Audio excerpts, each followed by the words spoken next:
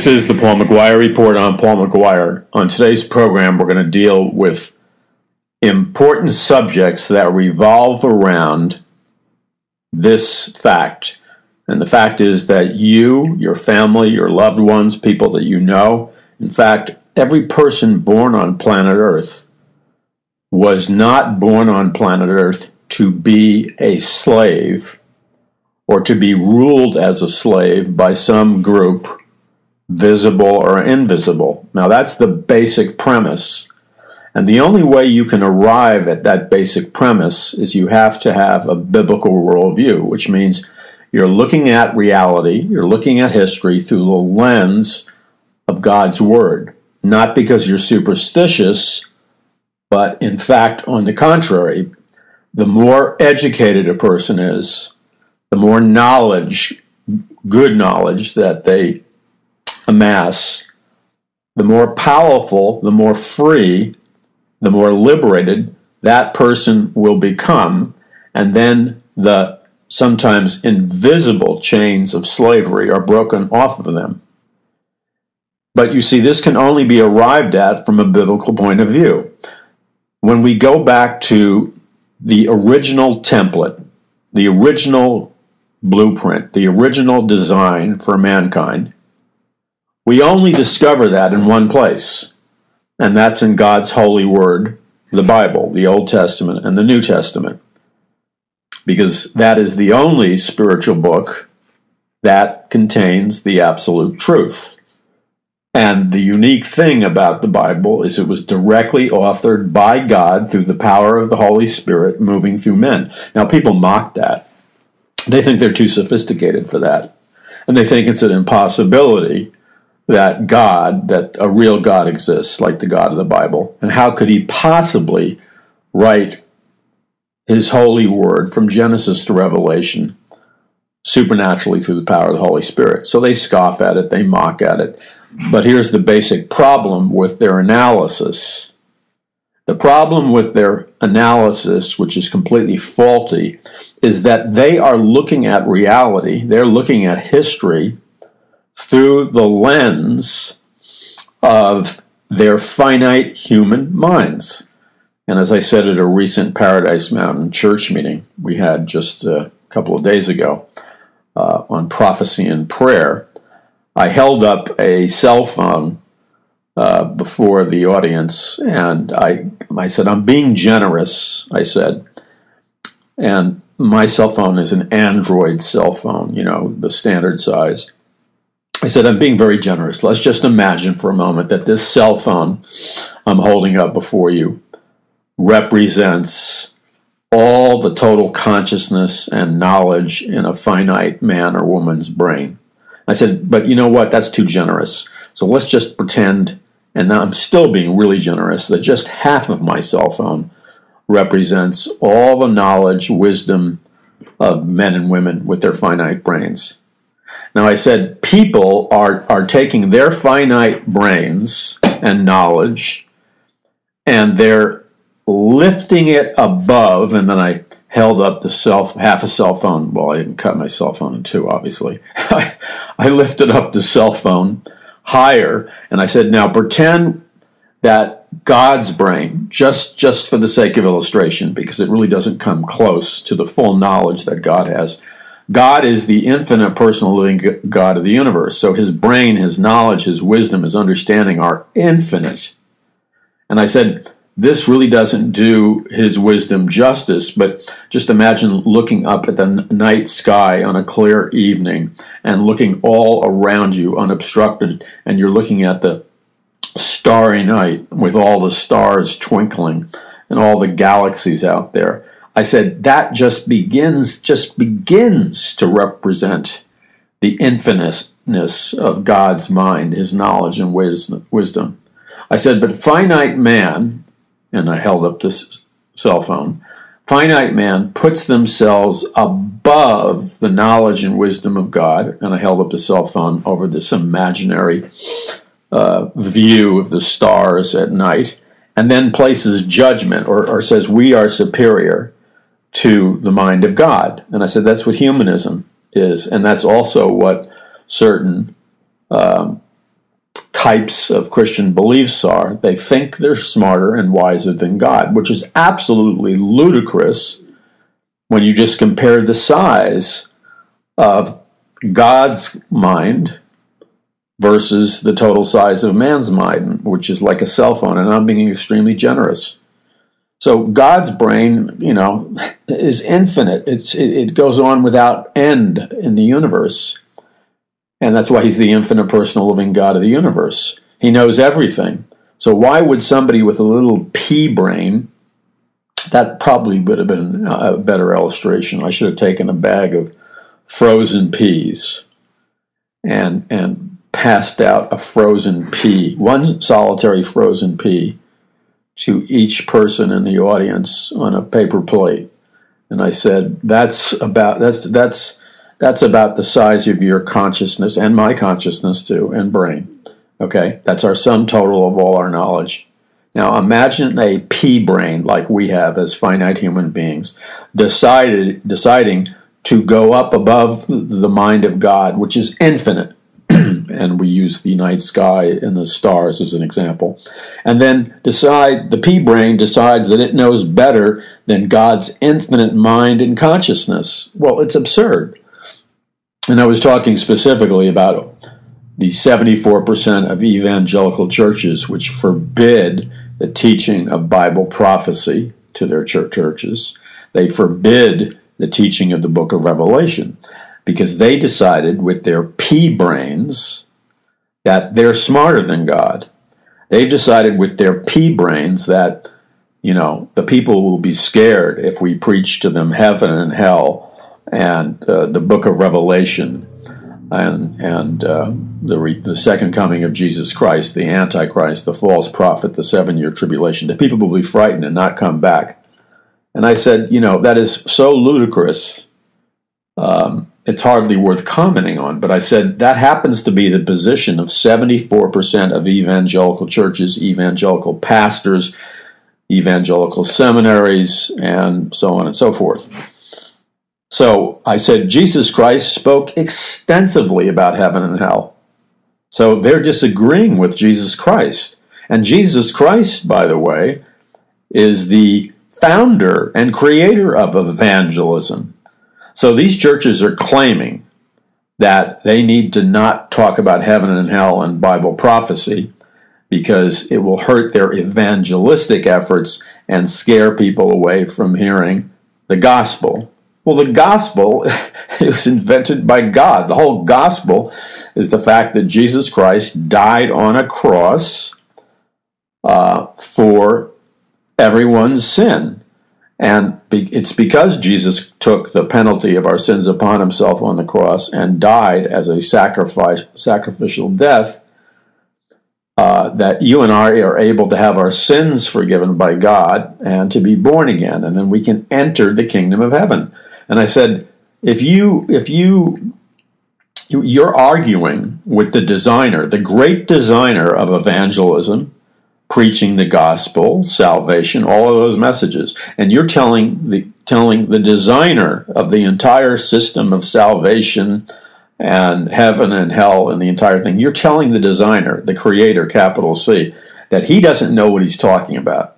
But you, with your pea brain, and maybe you have, a number of elders, and they also have pea brains. And I hate to break it to you, okay? If, let's say, and I'm not knocking, please understand, I'm not knocking all pastors. There are many pastors in the minority who are faithful men and women of God, okay, who are serving the Lord. So please don't think I'm painting with a broad brush. But 74% of evangelical pastors fit into the category of the pea brain,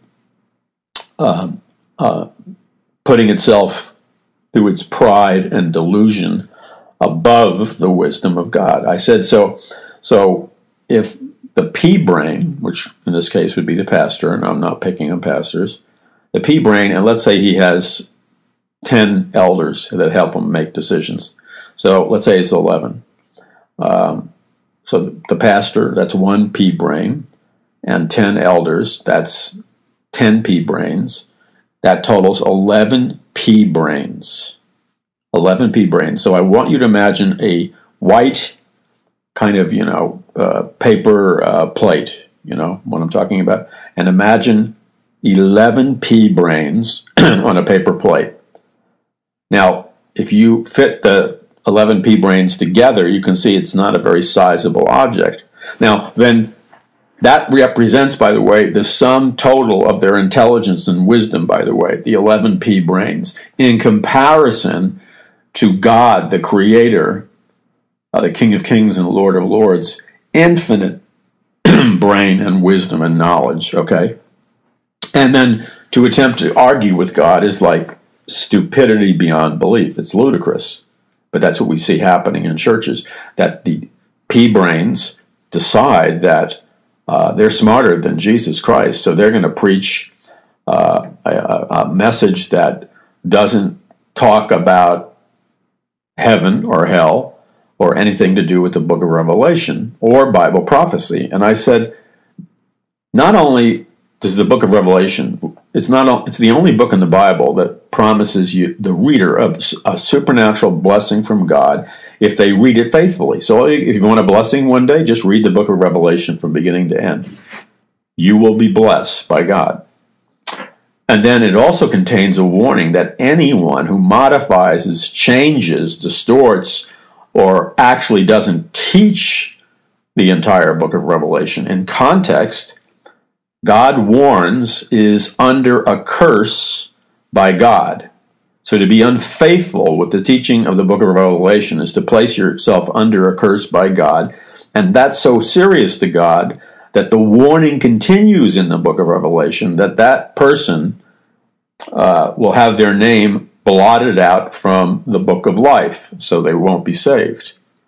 Now, you cannot make any sense of the fact of why Jesus Christ had to die for your sins and why you need to be born again unless you also understand the book of Revelation, because the book of Revelation develops all these themes throughout the Bible, such as the great white throne of judgment, where every person who rejected Christ's free offer of salvation by faith will be sentenced by God to eternity in the lake of fire, because his or her name is not written in the book of life, and your name has to be written in the book of life to go into heaven. So that's one huge critical event, and it's also a major reason why it's imperative to accept Christ. But you don't get that if you've never been taught the book of Revelation. And then believers are guaranteed entrance into heaven with a new glorified body, but they will be judged at the judgment seat of Christ. In other words, if they waste the gift of their life and talents, everything that they've done for the Lord out of a pure heart, everything they've done for the Lord out of obedience to his call, that's the only thing that you and I are going to be able to take with us into heaven when we die. The only thing that goes with us is what we did for Jesus Christ out of a pure heart and out of obedience. That we bring into heaven. Jesus calls it laying up treasures for yourself in heaven. So we bring that like it's jewels and precious gold. It actually goes with us into heaven, and we're rewarded in heaven for faithfulness, okay?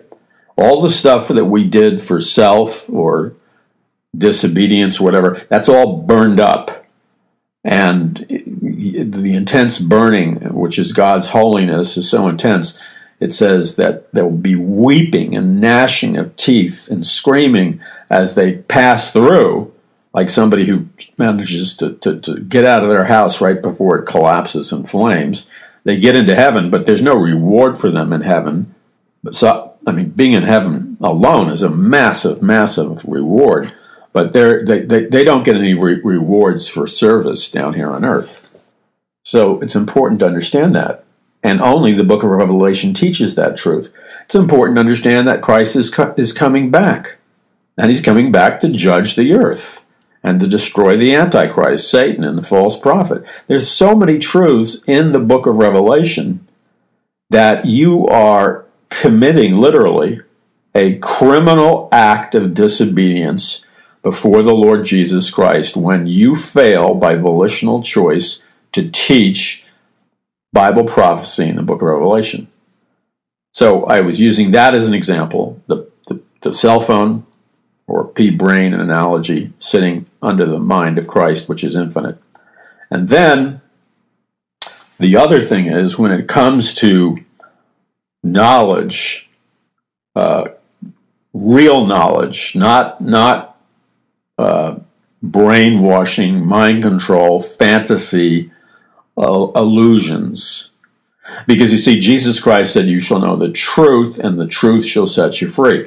Now, it's right here at this juncture that people, every person on planet Earth, parents who are trying to raise their young children in the fear and admonition of the Lord, and they want to see their children become born again and serve God and walk with God. That's their greatest desire.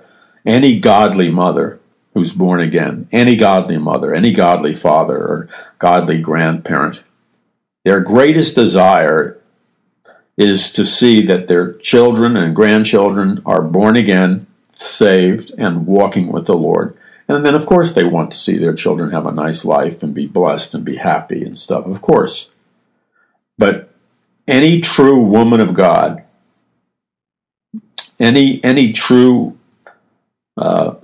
man of God, their greatest desire in their heart is to see their children walk with the Lord. So they do everything they can while they're raising their children to try to influence their children to walk in the ways of the Lord. The Bible says, train up a child in the way that they should go, and when they're older, then they're going to walk in that way. So we as parents have a heavy responsibility on us.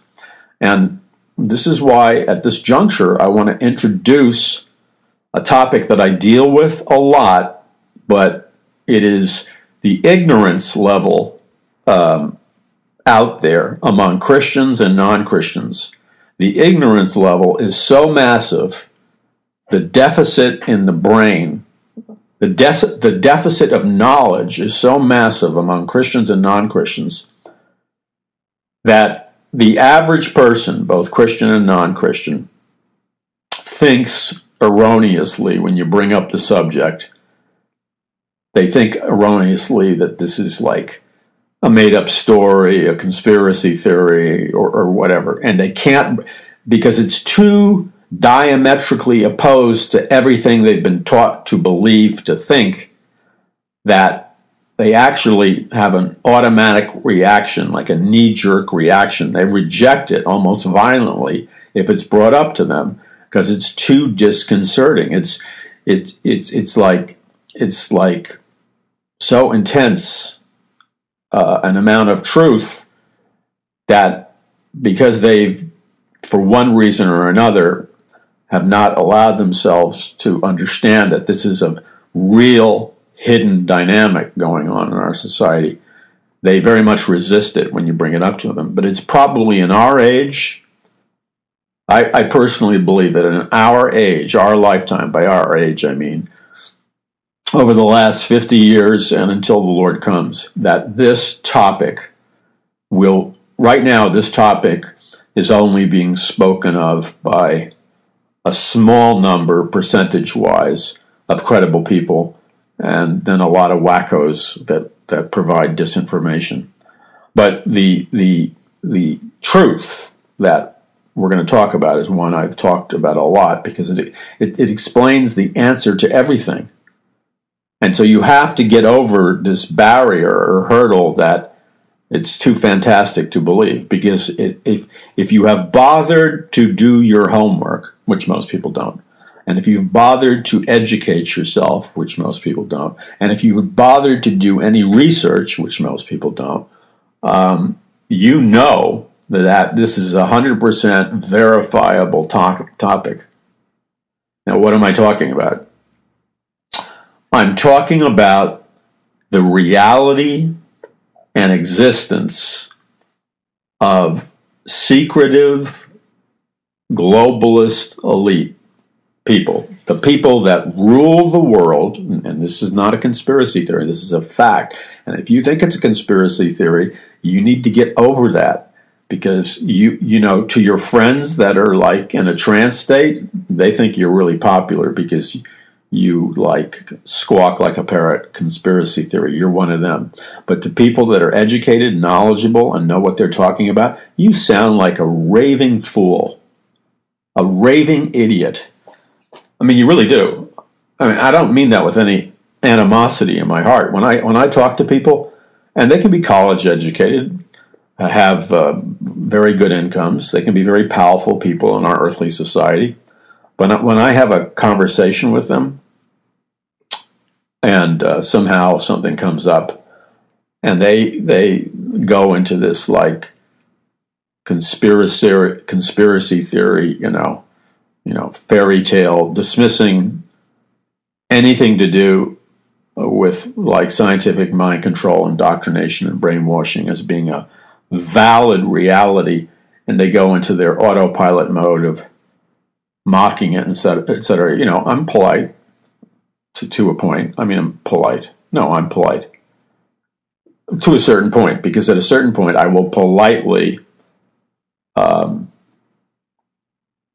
expose the fact, and it's not done with any malice in my heart. It's just at a certain point, their argument is based on like a.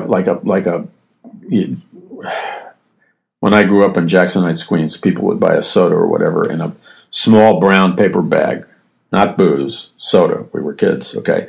So we would often blow the paper bags up at school and then pop them, you know, with our hands.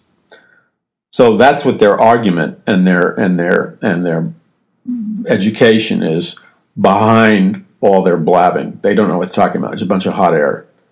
And so it has to be exposed, because they have, in reality, spent no time educating themselves on the subject, so they have no idea what they're talking about. They've never reviewed history. They've never done any research, investigation, and they've done no reading. I mean, zero. So really, they don't have a right to speak at the table. They don't have a right to comment. I mean, they do for like 3 minutes. They can bring up the subject.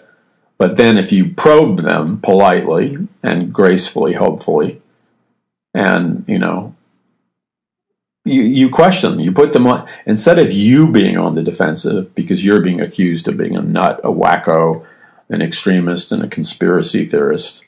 You should never tolerate that. The best defense is a good offense. You should turn the argument around and question them. But the only way you can do that is you got to know some facts. You got to educate yourself.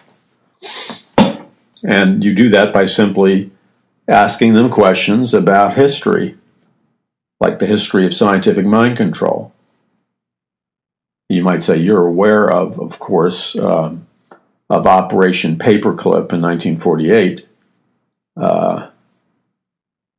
when over 10,000 Nazi mind control and rocket scientists were secretly smuggled into the United States by CIA Director Allen Dulles under the orders of Rockefeller. Aren't you? And they'll probably lie and say, well, yes, of course. So then you say, it's like a little chess game. Then you say, oh, that's good. I'm glad to hear that you know that. Now tell me about it. You're obviously aware of what happened to these scientists when they came to the U.S. And they'll go, yeah. So just, and then you play a little dumb, and then you say, well, tell me about it. Tell me what you think was the real story. Okay, so what you're doing is you're being subtle, which you need to be to win the argument. Now, they're going to attempt to bluff it, most likely. So here, you really have a mandate not to cop out. You have a mandate to expose the fact that they have no clue what they're talking about. Because if you don't do that, you're going to allow the truth that you're trying to speak to be walled off and demonized and marginalized and dismissed. And you cannot allow that. Okay, because by allowing that, you allow this national illusion to persist. So they'll say something, but they won't know what they're talking about. And then you simply say, I don't know where you're giving them the benefit of the doubt. Not that you're really giving them the benefit of the doubt. And that's allowable in Scripture, by the way. It's called being wise as serpents and harmless as doves. So you give them their self-respect, even though they don't deserve any. And you say, well, that's interesting that you said that, because I've read a number of books on the subject, and that's not what the historians and the documentation says. Okay, and you will be right, because they're going to be making it up, and then that exposes they don't know what they're talking about. Okay. But you don't leave it there. You have to firmly pin them down that they don't know what they're talking about. They can't have any wiggle room, because they'll change the subject. They'll get emotional. They'll start yelling and say, "Oh, you're just a conspiracy theorist." You see, the strategy of human beings in our society today, if you're presenting them with truth and you box them in, they will change the conversation from an intellectual one or a historical one or one based on documentation just to blowing out a lot of emotion by hollering and screaming and mocking at you, calling you names, and conspiracy theorists. But all that is camouflage, or a substitute for the fact. All that is a cover to trying to conceal that they have no clue what they're talking about. So you just like a machine gun, but a little bit more calm, you pin them down with these questions. And in each question, you're exposing they have no idea of what they're talking about. You're familiar, of course, with MK Ultra. They'll say yes, because most people have heard of MK Ultra. Now, why do you think? And then you would say, well, why do you think they used the basic formula of pain, drugs, and hypnosis? They will have no clue. And then you play dumb again, and you say, well, I thought you told me that you'd done research and reading on subject of scientific mind control. In other words, the thing is, you've got to trap them and expose the fact that they're lying and bluffing. Because if you don't do that, you are limiting the spread of truth in society. And you're not being unkind by doing this. Unlike what you probably heard in church, true love confronts. If you really love somebody, like a parent who loves their child, they'll confront their child when their child's doing something wrong, so they can save their child's life and develop their child's character. True love confronts. So you're not really loving your neighbor as yourself if you're not willing to confront them, because it's only when they know the truth that the truth can set them free. And that's how truth spreads virally in a society. So where we're going with this is, there's a fundamental fact. Well, there's a number of fundamental facts that we have to establish. But we have to establish it each in our own minds. You don't have to be a super expert, but you got to know the basic facts. And there's like 3 or 4 basic facts that you need to know. And the first fact would be that in ancient civilizations, like the Babylon at the time of the Tower of Babel, the Pharaoh, what I call the Pharaoh God-King system at the time of the Pharaoh, with the great Egyptian pyramids, and at other time periods, like in the 1600s, with Sir Francis Bacon, one of the most brilliant intellectual scientific leaders and occult advisors to the Queen. That in all these empires, and many, many others, that the super elite, of these secret societies, like the elite, the secretive occult elite that ruled Babylon and Egypt and the Queen and empire after empire, that the Pharaoh, for example, in Egypt, he learned how to use mind control and brainwash his slaves at a level that is so sophisticated that it can't really be duplicated yet by modern governments that routinely use brainwashing and scientific mind control. In other words, Pharaoh, he had sorcerers and magicians and other occult advisors that could literally brainwash people to be slaves, and they wouldn't remember stuff, and they were programmed to do stuff, very sophisticated. The same with ancient Babylon, very sophisticated occult advisors. And the proof of that, of course, is just read the accounts in Scripture. In my book, A Prophecy of the Future of America, 2016-2017, even though it says that dates, it should say 2016 to 2030 or something. Because I talk about the secret of mind control, economics as magic, and some very heavy-duty stuff. And it's really a very relevant book. I wish I just didn't come up with the title that ended in 2017, because it's not even remotely dated. And I examine deeply the biblical account of Daniel the prophet, who was interpreting the dreams and visions of the king of Babylon.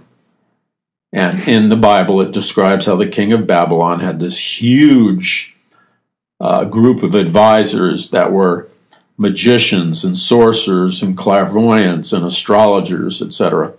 And they were heavy-duty occult advisors that utilized very, very real, not fake, occult power, such as scientific mind control and brainwashing and all kinds of things. And then when you read the story of Joseph, who becomes the right-hand man to Pharaoh, God gives Joseph the supernatural ability to predict the 7 years of famine coming, to predict the 7 years of plenty coming to Egypt, and then followed by 7 years of famine. And Pharaoh promotes him to the senior economic advisor, and he gives Joseph the same power that he has as the Pharaoh. And what Joseph was dealing with is that none, like Daniel, none of the occult advisors advising the king of Babylon or Pharaoh, and again, they had real power, real occult power, the magicians, the sorcerers, the false prophets, the clairvoyants, and all the rest of them, could not interpret Pharaoh's dream. Only a man of God with the Spirit of God in him could interpret the dream. And in fact, both of these men, Pharaoh and the king of Babylon, were so powerfully influenced by the prophet Daniel and Joseph that they proclaimed that the God of Daniel and the God of Joseph was the real God. See, that was powerful evangelism. So the point is, you have to understand that scientific mind control, brainwashing, as a means of controlling the masses, as a means, and this is why I developed the term, the Pharaoh God-King system. All these secret occultic empires, which continues right on till today, by the way, employed scientific mind control, except they didn't call it scientific mind control back then. They just called it brainwashing or whatever, or magic or sorcery. They didn't use the word scientific, but it employed the same principles. They used drugs, altered states of consciousness, hypnotic techniques, and other means to program people to be their slaves and to be assassins or whatever. And it was very effective. And this secret knowledge has been passed on from secret society to secret society. That begins in ancient Babylon. That's why it's known as Mystery Babylon. And it continues right up until today. So here's the first fact, the foundational truth that you must know to be effective in presenting the truth to people, and a method which you can easily master so that people don't make fun of you. You can win the argument, and that opens the door for the preaching of the gospel. And that is, once you understand a principle that is not known by most people, both secular or Christian, is that all civilizations throughout history, all empires throughout history, secretly ruled their people through mass mind control, through occult brainwashing, through putting people into trance states that utilize drugs and music and sensory deprivation and sexually immoral rituals, etc. And the other important thing to understand is that all scientific mind control, brainwashing, trance states are always utilizing occultic satanic power, whether they admit it or not, going back to Babylon, going back to Egypt.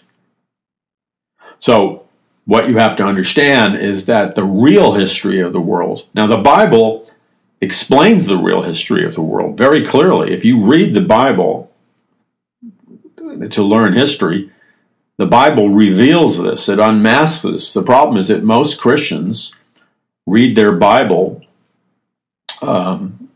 with evangelical sunglasses on, and they distort, they're missing 90% of the truth in the Bible. It's bursting forth. God is lighting the way. Everything I'm suggesting to you, I'm not just making up off the top of my head. The Bible reveals it. Why do you think God goes to such great length? And this is just two examples to expose the occult rulers that gave the king of Babylon his power, and the occult rulers that gave Pharaoh his power. What do you think Mystery Babylon is all about? Mystery Babylon is an occultic, satanic system of control that employs the usage of demonic powers, demonic wisdom, and Satanism to control the masses as slaves.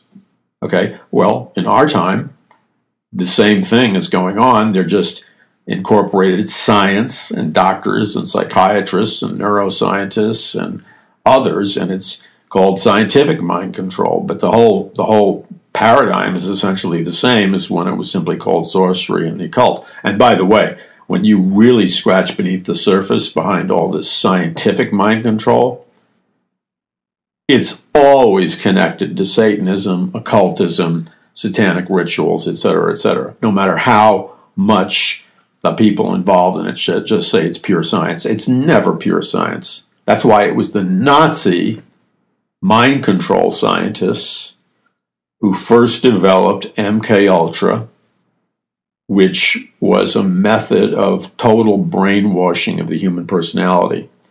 And the Nazi mind control scientists experimented on the victims of the concentration camps. And MK-Ultra is based on the classic formula of all brainwashing, which is pain, drugs, hypnosis, which was used in ancient Babylon and with the Pharaoh. Pain, or shock, or trauma, sometimes known as trauma-based mind control, or extreme psychological stress, opens a portal into the human subconscious mind. Now remember, the human mind is 92% subconscious, 8% conscious. So when somebody is experiencing horrific psychological or biological pain or stress or shock or trauma, that automatically causes a person to enter a psychological state known as cognitive dissonance, or a trance state, or a hypnotic state, because the mind and the body's innate intrinsic method of dealing with overwhelming shock or biological pain is for a person's brain, mind, and body to kind of split or separate. In other words, let's say, God forbid, that somebody has to saw off your leg on the battlefield, and there's no painkiller, and there's no alcohol or anything, and they experience the pain. Well, the pain is so off the charts that they go into an altered state of consciousness. They actually almost leave their body, okay? Because as a defense mechanism, the body and mind separate. So they go into like a trance state, a super trance state, to deal with it. Same with severe psychological pain or stress. The mind and body separate, and people go into like an unreal world, even if it's just subtle, or a trance state. Because what is cognitive dissonance? Cognitive means thinking, but your normal rational thinking processes become separated in cognitive dissonance, and you enter like a trance state, or this is also known as a disassociative state. You disassociate with your real normal personality and self, and you split. You have like a mystical self looking at your real self and thinking your real self is somehow unreal. And it's a defense mechanism. So people involved in scientific mind control or ancient sorcery or magic knew this formula. And then you amplify this experience 1,000-fold by the use of powerful mind-altering drugs like LSD and other drugs. And that amplifies this entire experience. And then when you've blown someone's mind, so to speak, and their mind is like in some kind of altered, hypnotic, super trance state because of the pain and the drugs, okay, then you have this wide portal into the subconscious mind that's wide open. And when a person's in that state, then you can hypnotize them or hypno-program them to believe anything you want them to believe, to have multiple identities, to have this political ideology, this kind of sexuality, that kind of sexuality. A person could be programmed to be what's called an MK Ultra Manchurian candidate or assassin. A person could be programmed to be what's called a beta kitten sex slave. And this goes back to ancient civilizations where both male and female sex slaves were used to spy, conduct espionage, or potentially assassinate rulers and powerful people, or at the very least get information from them. So this is all real stuff. So what you need to know is that it's real. It has been adopted by intelligence agencies, because it was the CIA, by the way, Allen Dulles, under the orders of Rockefeller, brought in the Nazi mind control scientists, promoted them to positions of the highest levels of power at laboratories, universities, think tanks, and they began to, full speed ahead, literally abduct American children, especially in the 1950s. We don't know how many, whether it was 20,000, 10,000, 50,000, 100,000. It was a massive number. And they targeted especially American children who were children in the 1950s and part of the 1960s. And then they broadened out to adults. But children were the primary target, and that was the primary year. Now, and they were programmed. And see, the person who's programmed can't remember they were programmed because it's buried into the subconscious, but the programming can be activated by a trigger word or a trigger symbol or anything that can be communication. A trigger visual, trigger colors, trigger numbers, sequential numbers like 1, 2, 5, 7, 8, but it could be anything. Or roses are red, or some little poem, and this, it's just like, that's the hypnotic command to awaken the programmed self, which could be assassin, sex slave, or, a raving Marxist or a raving conservative or whatever. Now, here's the thing that you have to understand this. This is very important because this is the foundation. And unless you know the foundation, you can't move to the application, because the application is far more pervasive and universal than you have any idea of. You're listening to the Paul McGuire Report. I'm Paul McGuire. You can get thousands of pages of free articles with great pictures. You can tap into for free. I don't know how many, countless hours of the radio archives of the Paul McGuire Report. You can visit our Roku television channel. The name of the channel is Paul McGuire Ministries, and watch broadcast quality Bible teaching from me, prophecy teaching, ministry, and really get built up and fed. It's so easy to access a Roku channel, so easy. And it's free, by the way. Most of the new TVs come with them, a Roku thing built in. And if your TV's an older TV, I think it costs like $20. You can get it on like Amazon or whatever, or get a used one or whatever. It's not, if you don't know how to hook it up, it's really simple. But if you don't know how to hook it up, call a teenager. They can hook up in three minutes. It's just amazing how that works.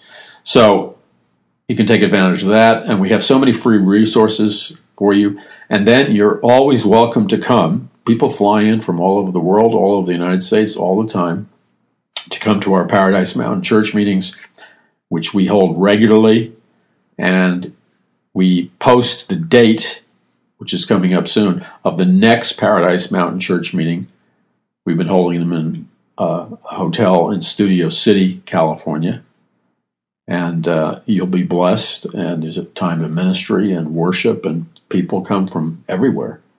And people's lives literally are miraculously changed. I meet people who will come to a meeting, and God touches them powerfully. And I may not see them for 4 years, and they come back, and then they say, this one guy came up to me and said, he was standing talking to me, and he said, it was right here, Paul, about 4 years ago when you first had a meeting here, because we'd moved. We've had our meeting at several hotels, well-known hotels in the Los Angeles type area.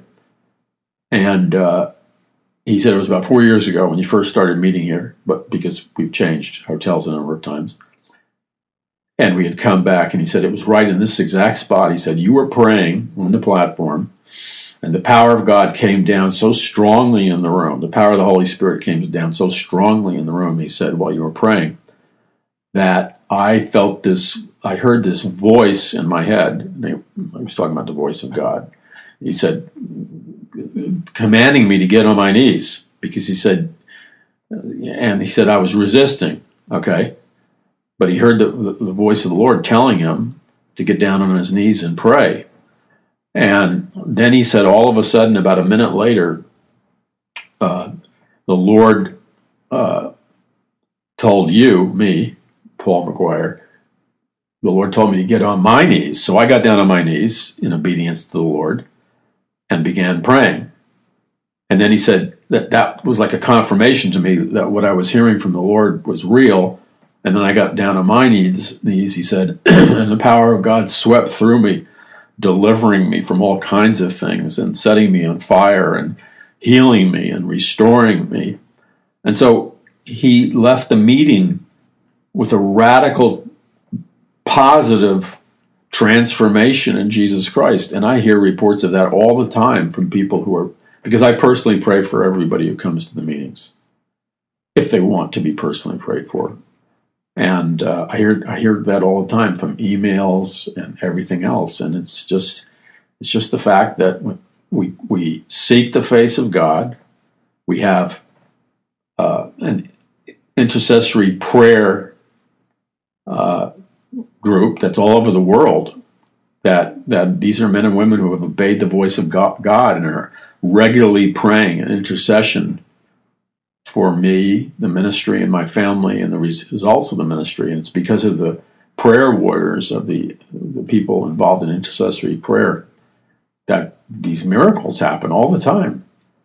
This one lady came, and there's certain things that happen in the meetings as a result of the ministry or me praying or whatever.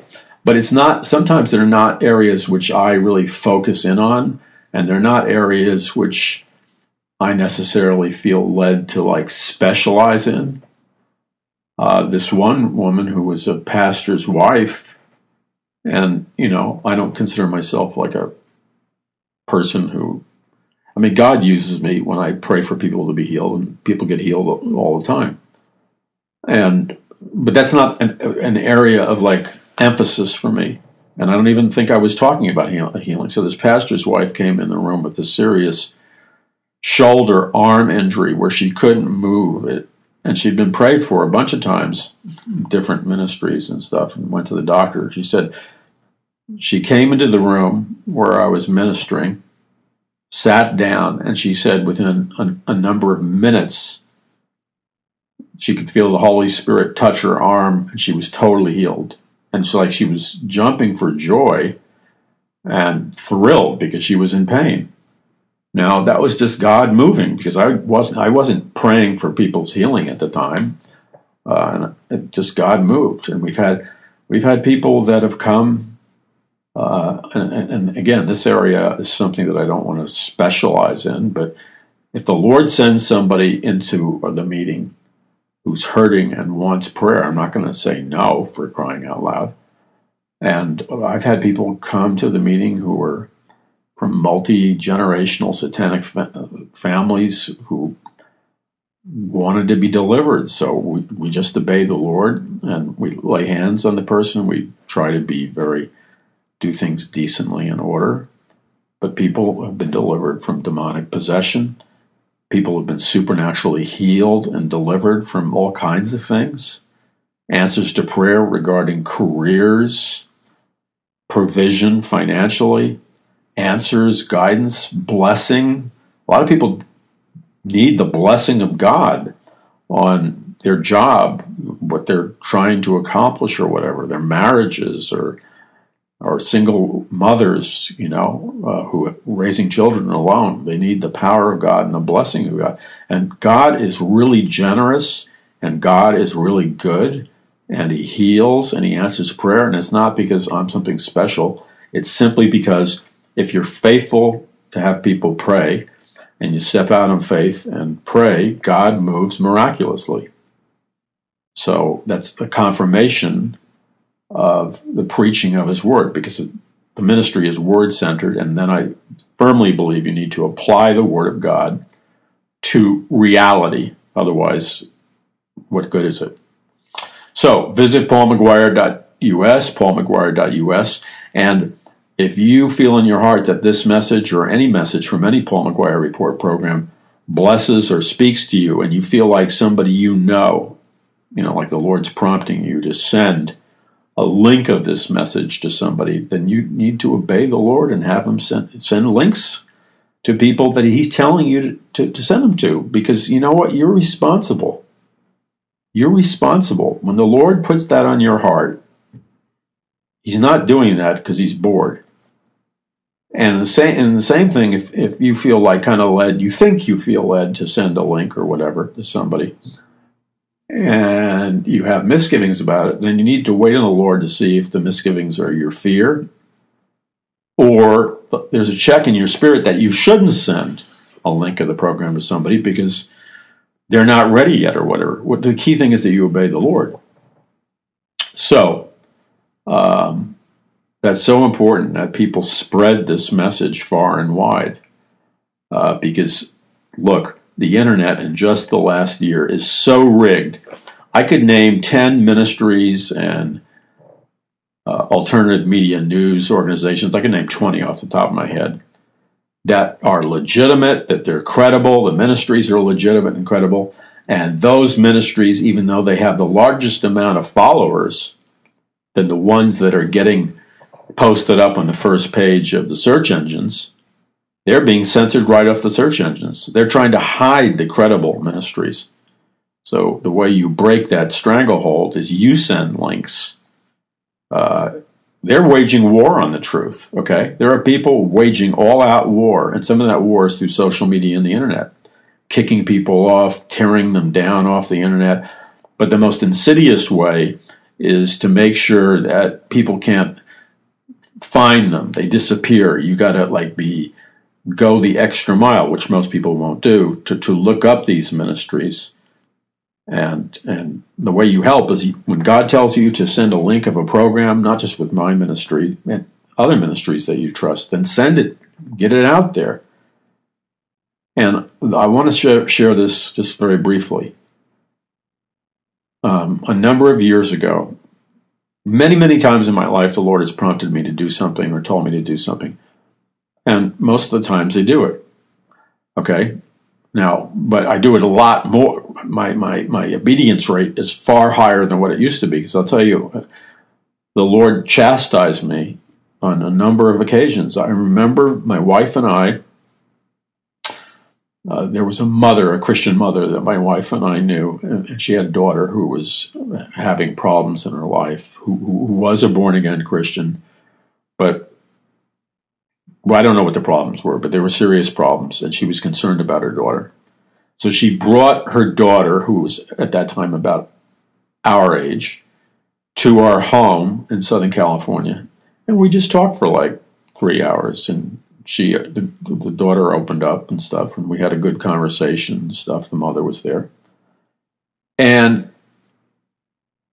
I don't know what it was, but I was distracted, and the Lord was prompting me in my heart that there was something going on in her life deeper and potentially more serious, and that she really needed God's intervention. But God didn't say to me what it was, okay? And so we did pray for her, but we didn't really seek the Lord and really call down the power of God and really allow the Spirit of God to move in, okay? And so we kind of quasi-obeyed the Lord. Now, it was about 6 months or 7 months later, we found out that this girl had committed suicide. And I won't tell you what caused it, but because it might violate somebody's privacy. But I was so remorseful and such under conviction, because I felt like the Lord said, I sent her to your house, Paul, for a reason. And that reason was that you would pray with her and she'd experience the deliverance and healing. And you failed to heed my, and this wasn't condemnation, this was a rebuke from the Lord. You failed to tune in to me when I was speaking to you, you know. And I mean, I was like, the Lord wasn't working me over, but I can't explain the problem which caused it. It had something to do with biochemistry in her brain, let's just put it that way. And it was a warning to me. The Lord said to me, you need to pay attention when you're walking around. You can't just be a casual Christian. If I tell you something, you know, then you need to obey it, because I'm not telling you something, or I'm not arranging this circumstance for just, you know, so it's not just circumstantial. I sent that girl to your house, and you missed it because you were being, you know, a casual Christian, and you really weren't tuned into me. And the Lord has rebuked me a number of times over my life. And it's not that I'm perfect, I'm not, but when the Lord makes that still small voice, I try to hearken quickly, because what haunts me is, God forbid that I should zone out and miss something that God wants to use me to stop something, you know, of great evil. You know what I'm saying? And every one of you listening to me, the Paul McGuire Report, you are being presented with those opportunities also. And I'm not here to condemn anybody. But I'm here to say, make sure when the Lord speaks to you in that still small voice, you know, he's not going to always announce everything with trumpets and lightning bolts in the sky. It just will be a still small voice. And if you miss the voice of the Lord, you may have been assigned to, you may have been the one, you know, who keeps people walking in the ways of the Lord and prevents all kinds of tragedies.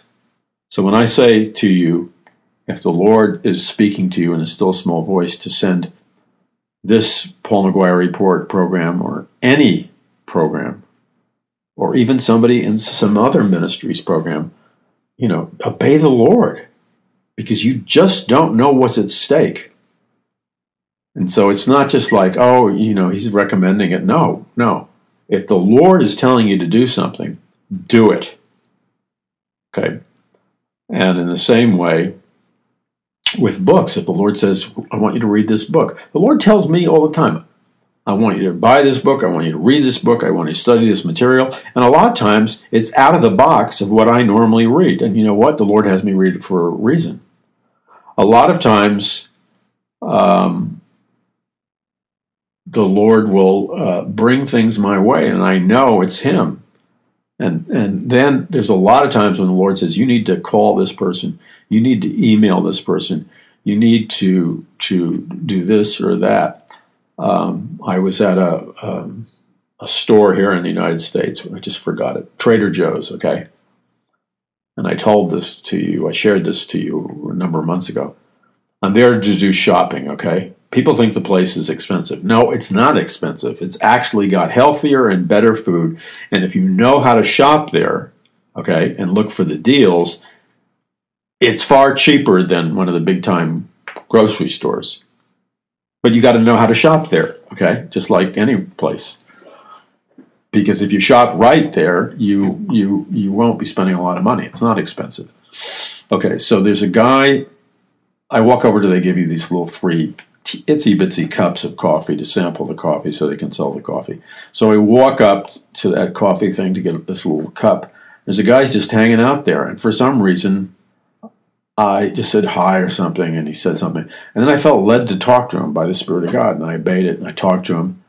And the next thing I know, within minutes, the Lord is prompting me, and He's opening up.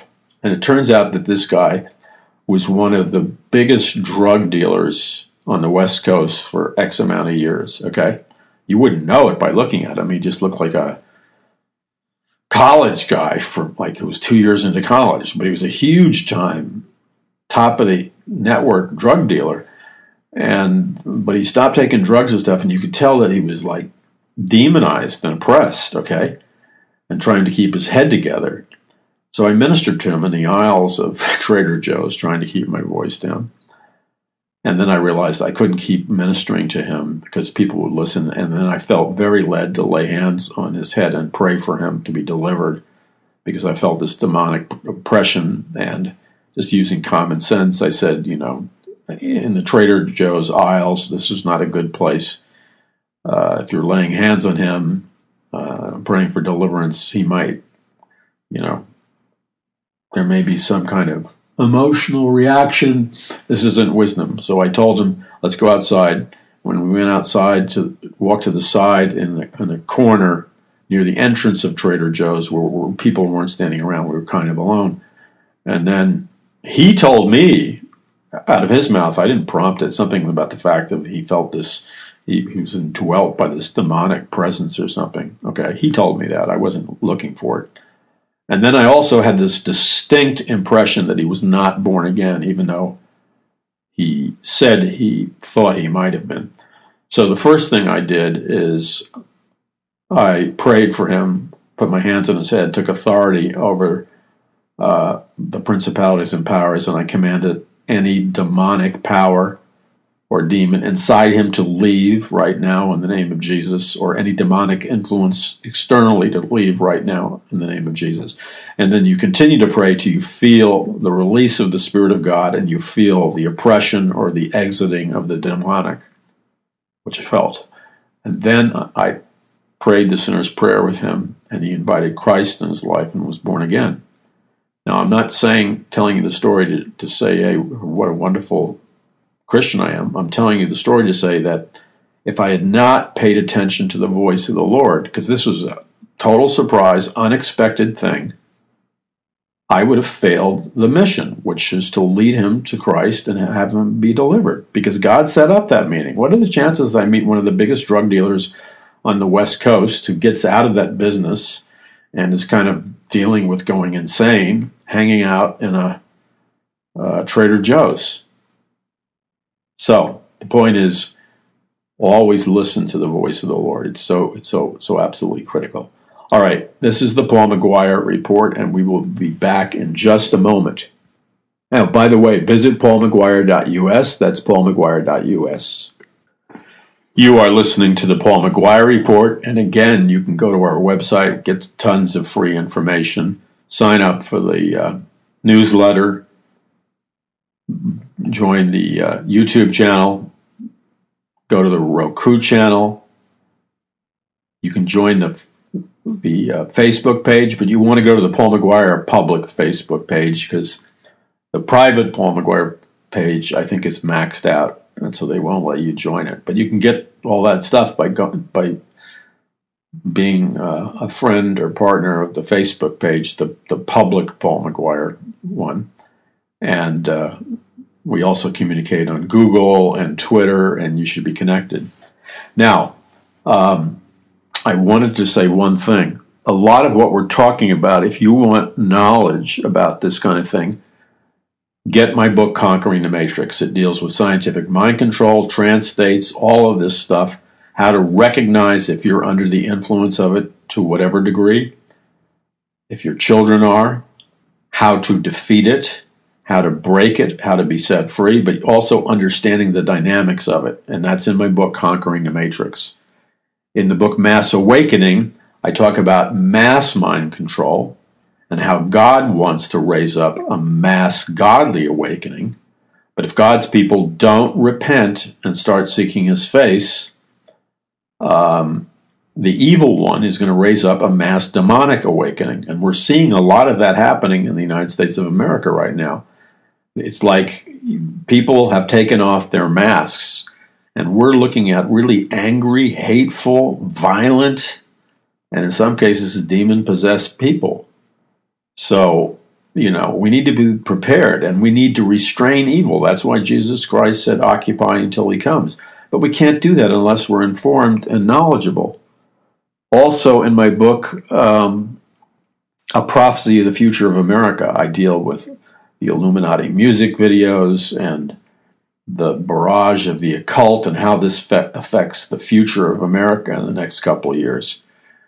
This is very important if you want to understand like the music culture and other things and Illuminati music videos.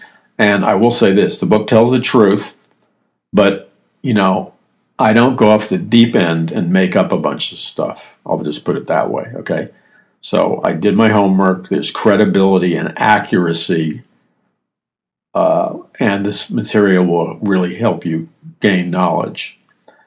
Also, the book, The Babylon Code, that I wrote with my co-author, Troy Anderson. Powerful book that deals with this whole history of Mystery Babylon, the secret societies up to the present age. This has impeccable footnotes and documentation, and that would be a great resource for you. And then finally, Trumpocalypse, that I co-wrote with Troy Anderson, a Pulitzer Prize nominated journalist. Because most Christians, I shouldn't say most, a disturbingly large number of Christians have been brainwashed with propaganda, and they have all these criticisms against Trump and antagonisms that were targeted to put into the body of Christ through propaganda, and they're based on lies, and people don't even know what they're talking about. And you need to get your head straight about who Donald Trump is and who he isn't. And you can't do that unless you have knowledge. The stuff I hear Christians say is appalling to me, because it's ignorance of the worst form, but worse than that, it's ignorance that's leading to the destruction of America. Because they don't realize, because of their ignorance and not being educated on the subject, they are literally opening the door for a totalitarian state controlled by this very globalist elite that's employing mind control and other methodologies. So, get yourself a copy of those books or whatever book you want, and you will be educated. They're all easy reads, okay? And they're not boring. And they've changed people's lives all across the world. So I think that's important. Now let's get back into the topic here. So here's the reality. The reality is that our modern world, in the words of Aldous Huxley, a member of the British elite, an expert on scientific mind control, he coined the term scientific dictatorship, in which he said, in a truly effective scientific dictatorship, men and women can be brainwashed or programmed not to even know. They can be programmed to be slaves and not even have a clue that they are slaves, said Huxley. In addition, Huxley said, they can be programmed and brainwashed to love their duties as slaves and actually love their slavery and servitude because they won't even know they're slaves. Now, Huxley used the term scientific mind control, but Huxley was part of the British elite that worked with British intelligence, the Tavistock Institute, the CIA, and incorporated the Nazi MKUltra mind control program. He came to the United States first in 1936. He lived up on Lookout Mountain, Laurel Canyon. I used to live up on Lookout Mountain in Laurel Canyon. And ironically, I didn't know that because I wrote my first Christian books there. I came to Hollywood to be a feature film producer. I produced a number of science fiction films when we were living up there in Lookout Mountain. But I didn't know the real occult and mind control history of Lookout Mountain. And by the way, I was not victimized, thank God, by this mind control system. But people like Timothy Leary, I would run into at the exercise place. He lived up there. Aldous Huxley lived up there. On and on. And then there was a secret mind control laboratory up there on Lookout Mountain, which I accidentally discovered when I was jogging up the mountain, and I wanted to look down into this valley up higher in the mountain through the bushes and the shrubs, and when I looked down, I thought it was the compound of some kind of cult, because it looked like a school building, but I thought it was a cult compound, some kind of Hollywood occult cult, you know what I'm saying? So I didn't know it was a mind control laboratory until years after we left living there. And what I was looking down on wasn't the compound of a cult, it was a mind control laboratory. And so Huxley came there in the 1930s to spread the psychedelic drug mescaline. He was also involved in MKUltra and programming and reprogramming people through drugs, hypnosis, pain. He was an expert in that. And that spread across the nation to places like Stanford University, and where Ken Kesey, the merry prankster who drove the psychedelic painted school bus and held the electric Kool-Aid acid test, he worked for the CIA, and he turned tens, if not hundreds of thousands of people onto LSD by putting LSD in these giant vats of Kool-Aid and distributing them at Grateful Dead concerts and beaches and places like that. So, Huxley was a member of the British elite. Now, the point is this. Modern mind control, which has its roots in Babylon and Egypt, the secretive elite, which is the globalist elite, the people that are at the top of this occult hierarchy, they are the wealthiest, most powerful people in the world. And they have learned, by passing on this secret knowledge through secret societies from generation to generation, they've learned how to control the world, control the nations in the European Union, control the United States and other nations covertly and secretly through scientific mind control. So things like television, rock and roll music, hip-hop, rap, even country music can be used as instruments of mind control. Television programs, movies, episodic TV can be used as conveyors of mind control and propaganda. and radio, and it's all very, very sophisticated. In fact, this elite group created the entire counterculture, sex, drugs, and rock and roll movement of the 1960s, 1970s. Because isn't it interesting? They used pain, and that was the shock of the Vietnam War, the shock of President Kennedy being assassinated on television. They used LSD, which was MK Ultra, Nazi doctors' ideal drug. That's why they distributed LSD to as many people as possible, young people, during the 60s and the 70s.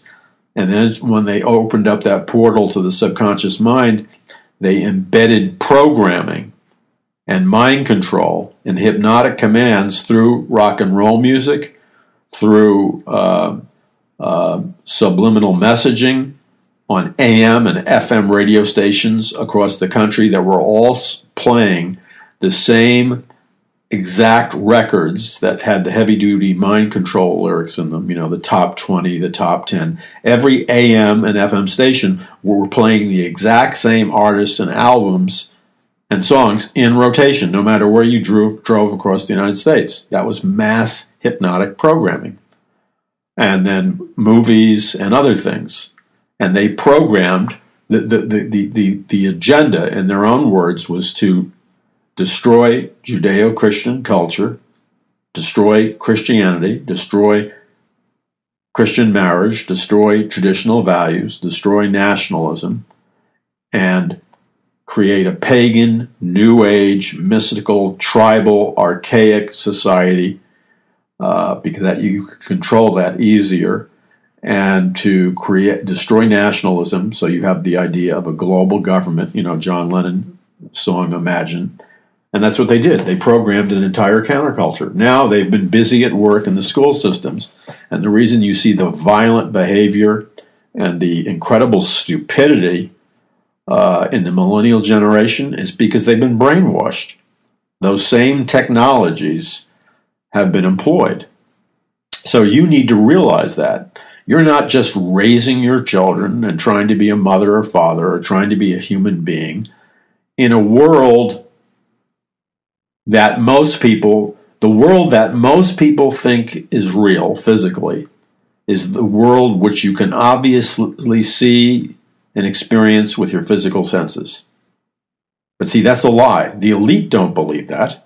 They teach that through the school systems because they want to control the masses. The elite know for sure there's a supernatural, multidimensional universe. The elite are all heavily involved in the occult and the Illuminati and Satanism. But they teach the average college student that there is no God, there is no supernatural. So, most people walk around assuming that reality is what they think it is because that's what they see with their eyes and their ears. And they're completely unaware of this invisible realm. And by the way, the Bible says there's an invisible realm. The Apostle Paul said, our fight is not against flesh and blood, but against principalities, powers, and the dark unseen forces of wickedness in heavenly places. That's talking about the spiritual world and the invisible realm, with the demons fighting with the angels and the power of God and the power of Satan in conflict. But the person who doesn't believe in any of that, they are the most easily to be influenced by scientific mind control. Because the average person doesn't understand the facts, the documented facts, that public education is a mind control indoctrination system first and an educational system second. One of the most top leaders of the NEA, National Education System, said it openly, the primary purpose of education is not The primary purpose of the public school system is not to educate, but to indoctrinate. And that's been said by hundreds of leaders in the educational system, that the primary purpose when you go to school or send your kids to school is not to educate them, it's to indoctrinate them. Indoctrinate is a fancy word for brainwashing. Okay, that's what they're doing. And in order to do that, they have to scientifically dumb down your children and adults' perception and intelligence so they can't think. Because if people could think and perceive properly, they would be aware of the fact that they're under mind control. So you have the vast majority of people in America so totally brainwashed that their response to somebody telling them that they're under the influence of propaganda, mind control, scientific mind control, and brainwashing, their automatic response is to laugh, to ridicule, to call it a conspiracy, to say you're a wacko, a nut, a right-wing extremist, blah, blah, blah, blah, blah, blah, blah. That's the automatic programmed response. And that's called hypnosis. That's called mass hypnosis, because as long as you have the majority of people in America thinking that, the reality is, just like Aldous Huxley said, that in a truly effective scientific dictatorship, the people can be programmed and brainwashed to be slaves and to not have any idea that they're slaves at the same time. He was a member of the British elite. They were responsible for launching this program. So that's what you see. This isn't just Paul McGuire's opinion. And again, if you want documentation, get the books: Conquering the Matrix, Mass Awakening, A Prophecy of the Future of America, Trumpocalypse, The Babylon Code. Read.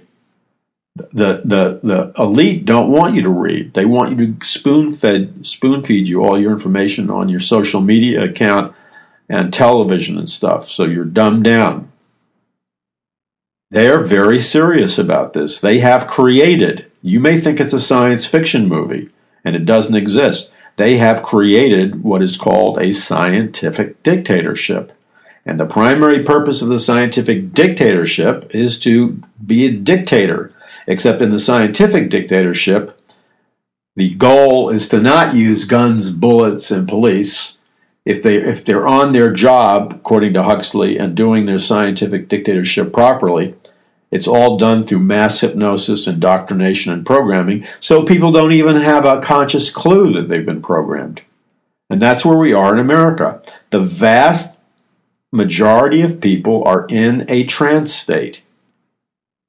No, it's not like they went to a hypnotist show and they're squawking like chickens and running around the stage. It's not like that. It's a subtle trance state, but it's very powerful. And here's an example of it, which I write about in A Prophecy of the Future of America. I have a whole chapter on it, and I have whole chapters on it in Conquering the Matrix. Your ordinary television broadcast is emitting. Every television show you watch on your television screen is coming at you through a 10Hz signal. Now, a 10Hz signal is called an EMF wave, an electromagnetic frequency wave, or a brain wave. So when you're watching television, your mind is being bombarded with 10Hz alpha state brainwave. What a 10Hz alpha, and I go into deeper explanation in Conquering the Matrix and A Prophecy of the Future of America.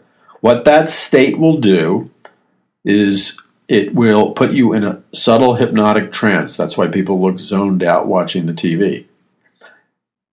It can be very effective in helping people learn and remember stuff. But the downside is that when you're exposed to a 10Hz alpha wave state from television, you can absorb everything, which is just what they want you to do in brainwashing, but the 10Hz brainwave state degrades your ability to discern, to discriminate, to use critical thinking, to question what you're seeing and viewing and hearing, and it diminishes your capacity to analyze. You're just like a sponge soaking up propaganda. Got that? That the average American's doing all day through their laptop, their cell phone, their big screen or whatever.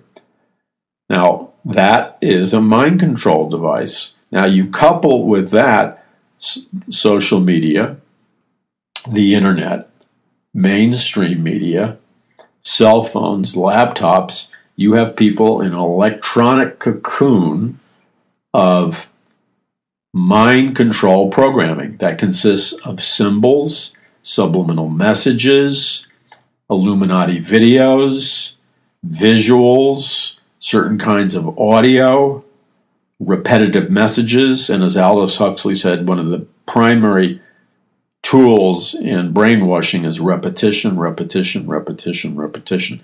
The more you hear something, okay, what happens is you can be told a lie, but if you hear it often enough and long enough, that lie will enter your subconscious mind, and you can be programmed to believe a lie if you hear the lie repeated over and over again for a long enough period of time. You see, you can be a very rational and intelligent human being, and you can be a very educated human being, and you can even know a lot of the Bible, but you are a walking sucker to be brainwashed because your intelligence, your knowledge of the Bible, your education, your IQ, none of that makes you immune to brainwashing. Some of the brightest, most educated, intelligent people in the world are the easiest to brainwash. Just look at certain cults. Cults all use brainwashing, and there's a lot of bright men and women in cults with genius IQs. So you have to remember the principles of brainwashing override those things.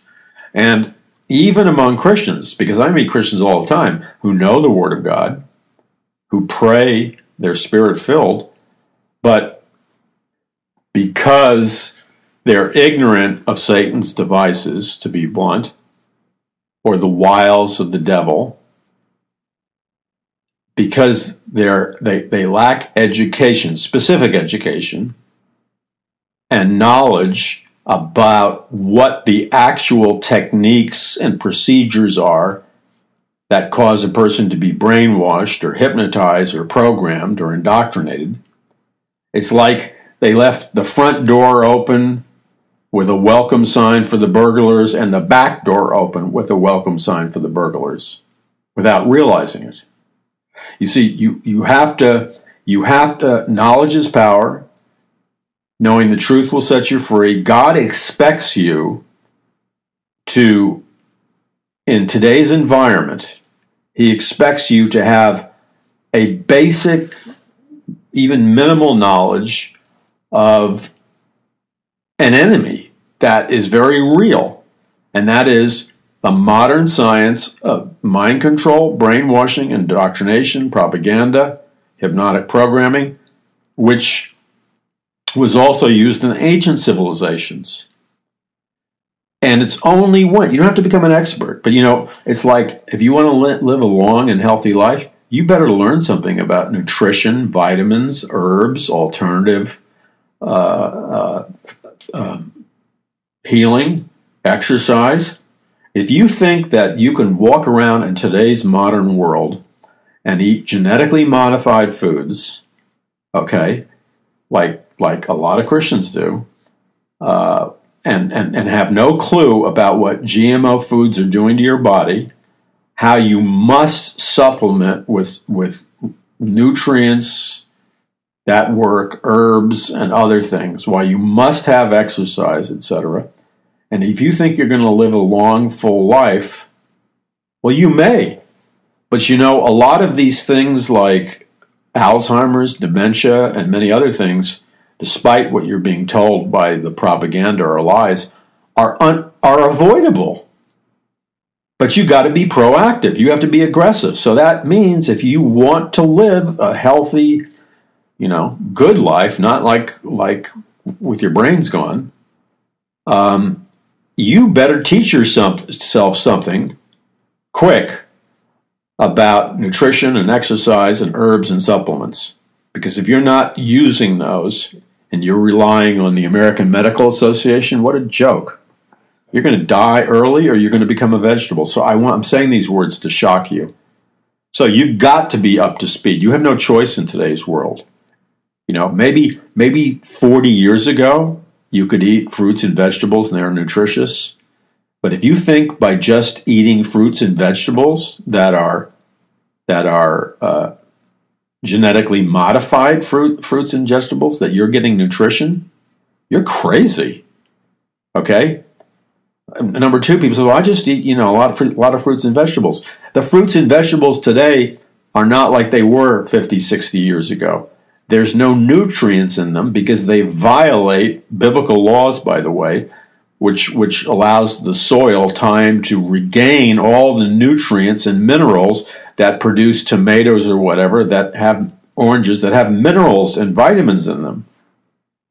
They just spray stuff on the soil, which is totally depleted of any nutrients, and they're growing artificially out of nutritionless soil, fruits and vegetables. You're not helping anybody. You're deceived through your ignorance and lack of education. And we could go down the list on that. The modern world demands that you show up to the plate. So this is true in the development of your brain, in enhancing your intelligence, in increasing your knowledge, turning on your perception, retaining your memory. The average person that I meet is settling for a far lower standard of life than God has for them because they've done nothing, and they've done nothing to invest in their health, their mental growth and enhancement. They're suffering. And is it the will of God for them to suffer? No. Do you just pray a prayer and it all disappears? No, but God is good. He blesses people, and He expects them to use their brain. So I'm telling you, you are in a fight, a battle of the mind. But a real battle of the mind means that you use all the weapons of your warfare, the spiritual ones, the practical ones. And you need to know the dynamics of mind control, brainwashing, and hypnosis, and you need to know how to recognize it, and you need to know how to overcome it and defeat it. The same in the nutritional area. So, the way you do that is find books, radio programs, whatever that you can trust, and teach yourself, because your friends next door, I guarantee you, are they're in a trance. And you don't have to be in a trance. Now, the books that I offer help support our ministry. The profits of the books, by the way, don't go to me personally on any of the books. They go into the ministry, period. So these books are written to help you. They will turn you on. I guarantee it. They'll turn you on. They'll blow your mind in the good sense. And you will have knowledge, which is power. So get yourself a copy of Trumpocalypse. You'll know what's happening right now, this week, in the political environment. Get yourself a copy of Conquering the Matrix, Mass Awakening, A Prophecy of the Future of America, The Day the Dollar Died. If you want to know how the money system works, how it really works, not how you think it works, get The Day the Dollar Died. It's simple to understand a complex system. It'll make the money system easy for you to understand. And then we have tons of free stuff for you that you can send to your friends on a range of subjects that will help you. And that's the key. Jesus said, go into all the world and preach the gospel. So saving souls is our first order of business. Making disciples of all nations. That means teaching the principles of the Bible and how they apply to every sphere of life. Jesus Christ said, occupy the land until I come. That means we're not to sit around doing nothing until Christ returns. We're to occupy the land spiritually, or to do kingdom business until He comes. How can we do that effectively? We must have knowledge, because knowledge brings power. We must have understanding of our spiritual weapons, the power of God's Word. I mean, hey, folks, sorry for speaking like that.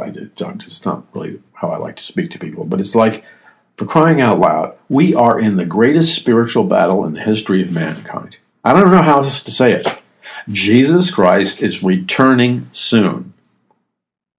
The signs of the times are screaming out at us everywhere. This whole new world order and one world government, and one world religion, and one world economic system was predicted in Genesis 11 when ancient Babylon was the world's first global system. The New World Order is it's Mystery Babylon all over again. That's all it is. And you and I, open your eyes, look at a time when these globalist elite, what do they want? What do they talk about all the time? They talk about it all the time in public. The New World Order, a new global order. That means the globalist elite, that's why they hate Trump. And you won't understand that unless you read a book like Trumpocalypse, which explains it, unmasks the lies. The globalist elite hate Trump because he's for making America great again. Why do they hate him? Because their plan is a global government in which they rule. The problem with that is the Bible very clearly says that God warns against the return of Babylon. God warns against a global government, a global economic system, and a global religion. That's why he judged ancient Babylon at the Tower of Babel. Then in the book of Revelation, it talks about the return of Mystery Babylon, the great harlot. And the book of Revelation warns that the New World Order will be birthed with a one world government, a one world religion, and a one world economic system headed up by the Antichrist and the false prophet, and an economic system built upon the mark of the beast, 666, which is a microchip, nanochip implant, etc., etc. Why do you think these mind control people have been experimenting secretly with computer brain interfaces and wireless connectivity to your brain and an external computer system? Wireless. You know why? Whether they realize it or not, they're moving us towards the mark of the beast, where you'll receive a tiny little chip, like it says in the book of Revelation, and you can't buy or sell in the economic system unless you renounce Jesus Christ as Lord and pledge to worship the Antichrist as God. But if you read the studies of this scientific mind control experimentation that's been going on for 40 to 50 years, which I have and studied intensively, you will see that a huge percentage of their experimentation has to do with putting a chip in people, controlling their emotions, accessing their memory, controlling them, and it's a wireless system. The chip that they put in, they've been, since the 1940s, they've been putting chips in people, and before they had chips, they were putting electrodes in people, or tubes in people, before they had the chip, and they've been experimenting with a wireless communication between the human brain and body and a computer somewhere for the purposes of total control. They have been experimenting it for year after year. They discussed this openly at Bilderberg conferences just 4 years ago. They were discussing it. One of their topics was the microchip implant. What do you think they're talking about? They may not know the biblical truth behind all this, but that's why they're obsessed with it, because they're being led by a force that they don't even understand. So this is all connecting, and your job is to know about it and not deprive yourself from the knowledge of God's prophetic word. That's why all of my books are rooted in the Bible and Bible prophecy. Okay, the hour is getting late, folks. It really is. Order out of chaos is their motto, which means new world order out of chaos. We see chaos and crisis everywhere. Our job is to reach as many people for Jesus Christ while the doors are still open, to make disciples of all nations, to bring back backsliders to Christ, to communicate biblical truth in a manner that engages people all across the U.S. and across the world. Our goal is to teach God's people how to occupy the land until He comes, no matter what nation you live in. And our job is to teach God's people to do kingdom business until He comes. And we are, by the grace of God, highly effective in doing this. In terms of percentiles, if you measure the size of our ministry with the ratio of effective results in terms of salvation and teaching the word and bringing in backsliders, we are highly, highly effective. That means we're good stewards. And that is possible, and something that I'm deeply thankful for is because many of you who are listening have obeyed the voice of the Lord, and you have chosen to be intercessory prayer warriors for this ministry, for me, my family, and the outreach. And God, through your prayers, is moving this ministry forward. And praise God, that's partnering together in Christ. And those of you that know how to spread the messages we produce far and wide and do an end run around the censorship, I thank God for every one of you that have sought the voice of the Lord, the face of the Lord, and are obeying Him in that area. And finally, I thank God for all the men and women who have gone to the Lord, and they didn't play religious games. They didn't go to the Lord after having made up their mind beforehand about what they would give, what they would donate. They went to the Lord and simply said, Lord, how much do you want me to give or donate regarding Paul McGuire Ministries and Paradise Mountain Church? What do you want me to do, Lord, specifically? And they didn't make something up out of their human imagination. They allowed the Lord to speak to them, and they did whatever God told them to do. And they donated and contributed.